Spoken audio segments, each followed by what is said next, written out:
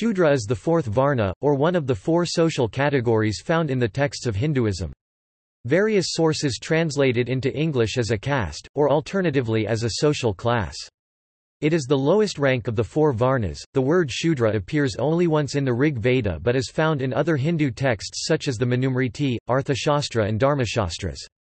Theoretically, Shudras have constituted the hereditary laboring class serving others, but in reality they have shared occupations with other varnas, including being traders and warriors. In some cases, they participated in the coronation of kings, or were ministers and kings according to early Indian texts. Texts. Vedas.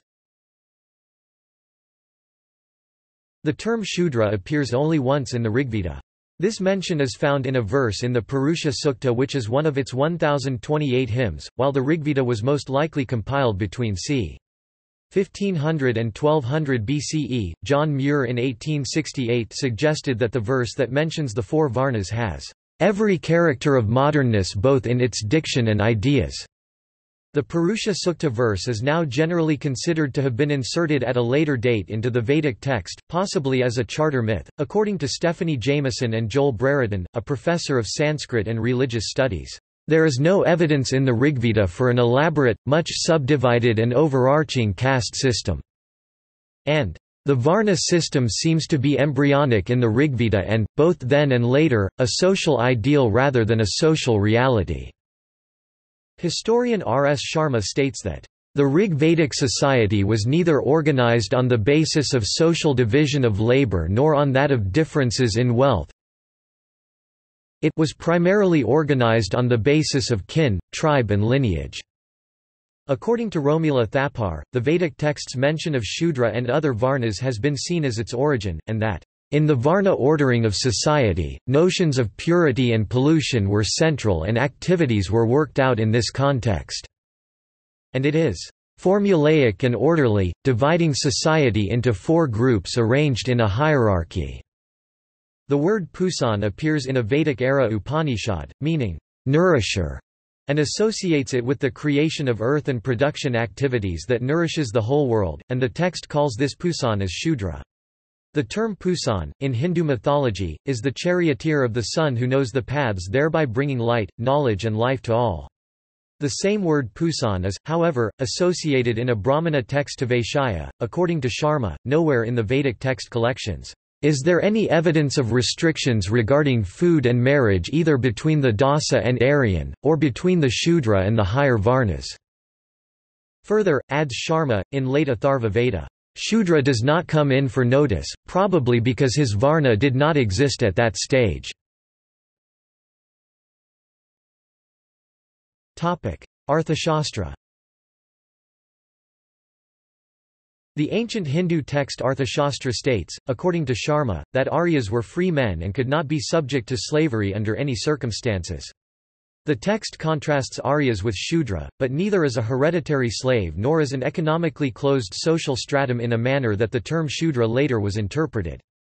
According to Rangarajan, the law on labor and employment in Arthashastra has led to a variety of different interpretations by different translators and commentators, and the accepted view is that slavery, in the form it was practiced in contemporary Greece, did not exist in Kautilyan India. Kautilya argued for the rights of Shudras and all classes to participate as warriors. Roger Borsch says that this is so because it is in the self-interest of the ruler to have a people's army fiercely loyal to him precisely because the people had been treated justly. Manusmriti. The Manusmriti predominantly discusses the code of conduct dharma rules for the Brahmins priestly class and the Kshatriyas king, administration and warrior class. The text mentions Shudras, as well as Vaishyas, but this part is its shortest section. Sections 9.326 to 9.335 of the Manusmriti state 8 rules for Vaishyas and 2 for Shudras. In section 10.43 to 10.44, Manu gives a list of Kshatriya tribes who, through neglect of the priests and their rights, had fallen to the status of Shudras. These are, Pundrakas, Kodas, Dravidas, Kamboyas, Yavanas, Sakas, Paradas, Pallavas, Chinas, Karatas and Duratas. Yajnavalkya Smriti and Grihasutras. According to Laurie Patton, a professor of religion specializing on early Indian religions, the rights and status of Shudra varies widely across early Indian texts. While Section 9.15 of Atharvaveda states Shudras may undertake thread-wearing ceremony upanayana, the Apastamba Grisutra states they may not and excludes the Shudra students from hearing or learning the Vedas. Yajnavalkya Smriti in contrast mentions Shudra students, and the Mahabharata states that all four Varnas including the Shudras may hear the Vedas. Other Hindu texts go further and state that the three Varnas, Brahman, Kshatriya, Vaishya, may acquire knowledge from Shudra teachers, and the yajna sacrifices may be performed by Shudras. These rights and social mobility for Shudras may have arisen in times of lower societal stress and greater economic prosperity, periods that also saw the improvement in the social conditions of women. Medieval Upanishads. Medieval-era texts such as Varasuchi Upanishad discuss Varna, and include the term Shudra. According to Ashwani Pedish, a professor of philosophy at the Wilfrid Laurier University, the Varasuchi Upanishad is a significant text because it assumes and asserts that any human being from any social background can achieve the highest spiritual state of existence. Non-Hindu texts. Outside of the conflicting stances within the Hindu texts, non-Hindu texts present a different picture about the Shudras. A Buddhist text, states Patton, refers to Shudras who know the Vedas, grammar, Mimamsa, Samkhya, Vaisheshika and Lagna. According to Johannes Bronkhorst, a professor of Indology specializing on early Buddhism and Hinduism, the ancient Buddhist canon is predominantly devoid of Varna discussion, and Shudra and other Varnas are rarely referred to in its ancient discourses. The Buddhist texts do not describe the Indian society as divided into the four Varnas of Brahmins, Kshatriyas, Vaisyas and Sudras. Instead, states Bronkhorst, the bulk of society is described as consisting of householders, Pali, Gahapati, without internal distinctions. Even where the Brahmins are mentioned in such a context, they too are referred to as householders, or Brahmana Gahapati.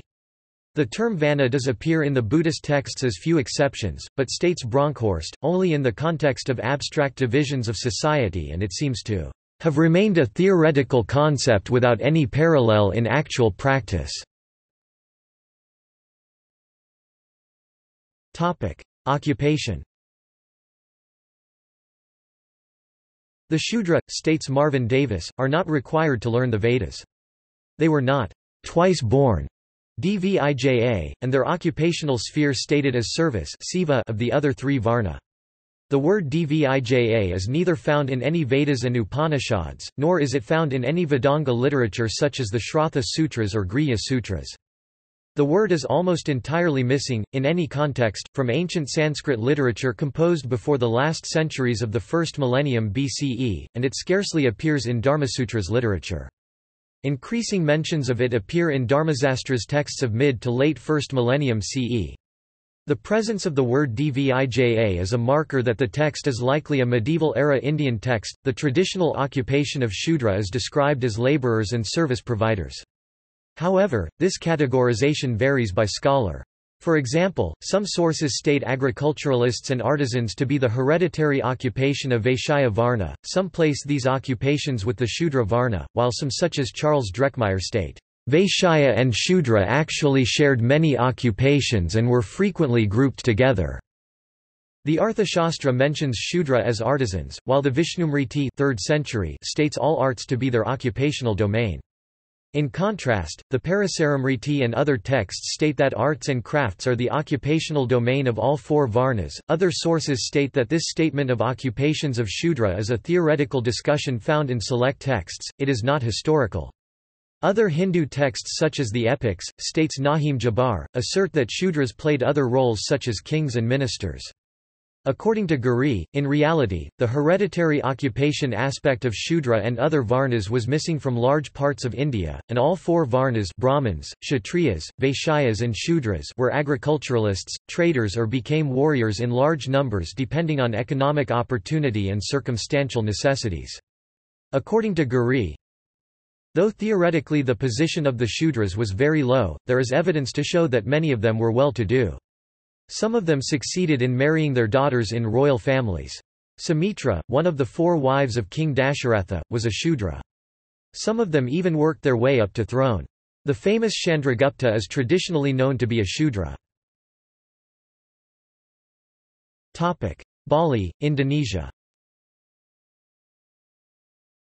Among the Hindu communities of Bali, Indonesia, the Shudra, locally spelled Sodra, have typically been the temple priests, though depending on the demographics, a temple priest may also be a Brahmin Brahmana, Kshatriya Kshatriya, or Vaishya Vesya. In most regions, it has been the Shudra who typically make offerings to the gods on behalf of the Hindu devotees, chant prayers, recite Maweda Vedas, and set the course of Balinese temple festivals. Historical evidence.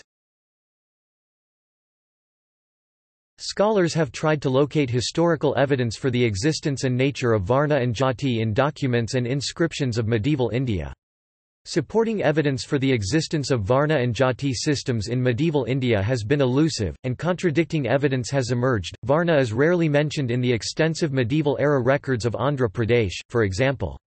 This has led Cynthia Talbot, a professor of history and Asian studies, to question whether Varna was socially significant in the daily lives of this region. The mention of Jati is even rarer, through the 13th century. Two rare temple donor records from warrior families of the 14th century claim to be Shudras. One states that Shudras are the bravest, the other states that Shudras are the purest. Richard Eaton, a professor of history, writes, anyone could become warrior regardless of social origins, nor do the Jati appear as features of people's identity. Occupations were fluid. Evidence shows, according to Eaton, that Shudras were part of the nobility, and many father and sons had different professions, suggesting that social status was earned, not inherited. In the Hindu Kakatiya population in the Deccan region between the 11th and 14th centuries, historical evidence left by Buddhist rulers in ancient and medieval India do not mention Shudra. For example, according to Johannes Bronkhorst, none of Ashoka's inscriptions mention the terms Kshatriyas, Vaishyas or Shudras, and only mention Brahmins and Sramanas. Several popular medieval era Bhakti movement poet saints and religious leaders were born in a Shudra family. Examples include Tukaram and Namdev. The compositions of Namdev have been popular not only in the Hindu community of Maharashtra, but also in the Sikh community. 60 of his compositions were included by the Sikh gurus of Punjab region as they compiled the Sikhism scripture the Guru Granth Sahib. Topic commentary. Dr. Ambedkar, a social reformer, believed that there were initially only three Varnas, the Brahmin, Kshatriya and Vaishya, and that the Shudras were the Kshatriyas who were denied the Upanayana, an initiation ritual, by the Brahmins. This claim has been contested by historians such as R. S. Sharma. Sri Aurobindo states Shudra and the other Varna is a concept found in all human beings in different proportions. He states that this was externalized and mechanized into a system quite different from what it was intended. The tenets of Vedic Hinduism in North India held less sway in the south, where the societal divisions were simply Brahmin and Shudra. However, some non-Brahmins adopted the classification of Sat Shudra, clean Shudra in an attempt to distinguish themselves from other non-Brahmin communities. See also Caste system in India. Scheduled castes and scheduled tribes. References. Bibliography. Basham, Arthur Llewellyn 1989. The Origin and Development of Classical Hinduism, reprinted ed. Oxford University Press. ISBN 978-0-19-507349-2. D. R. Bhandarkar 1989. Some Aspects of Ancient Indian Culture. Asian Educational Services. ISBN 978-81-206-0457-5. Johannes Bronkhorst 2011. Buddhism in the Shadow of Brahmanism. Brill Academic. ISBN 90-04-20140-8. Eaton, Richard 2008. A Social History of the Deccan, 1300–1761. Cambridge University Press. ISBN 978-0-521-51442-2. Flood, Gavin D. 1996, An Introduction to Hinduism, Cambridge University Press. Roger Boucher 2013, The First Great Political Realist, Kautilya and His Arthashastra, Lexington, ISBN 978-0739104019. Varadaraja v. Raman 2006. Hinduism. In Elizabeth M. Dowling and W. George Scarlett. Encyclopedia of Religious and Spiritual Development. Sage Publications. doi 10.4135 9781412952477 N114. ISBN 978-0761928836. Encyclopædia Britannica 2010. Shudra, Hindu Class. The Editors of Encyclopædia Britannica. Guri, G.S. 1969, first published 1932, Caste and Race in India 5th ed., Popular Prakashan, ISBN 978-81-7154-205-5. Stephanie Jameson, Joel Brereton 2014. The Rigveda, The Earliest Religious Poetry of India. Oxford University Press. ISBN 978-0-19-937018-4. Novetsky, Christian Lee 2013, Religion and Public Memory, A Cultural History of Saint Namdev in India, Columbia University Press, ISBN 978-0-23151-256-5. Patrick Olivelle 2005. Manu's Code of Law. Oxford University Press. ISBN 978-0195171464. Orr, Leslie 2000. Donors, Devotees, and Daughters of God Temple Women in Medieval Tamil Nadu. Oxford University Press. ISBN 978-0-19-509962-1. Laurie Patton 2002. Jewels of Authority, Women and Textual Tradition in Hindu India. Oxford University Press. ISBN 978-0-19-513478-0. Lane Rangarajan 1992, The Arthashastra, Penguin Classics, ISBN 978-0140446036. R. S. Sharma 1958, Sudras in Ancient India, a survey of the position of the lower orders down to circa AD 500. Motilal Banarsidass. Talbot, Cynthia 2001, Precolonial India in Practice Society, Region, and Identity in Medieval Andhra, Oxford University Press, ISBN 978-0-19-513661-6. Thapar, Romila 2004, Early India, From the Origins to AD 1300, University of California Press, ISBN 9780520242258. Witzel, Michael 1995. Early Sanskritization, Origin and Development of the Kuru State. EJVS 1 4.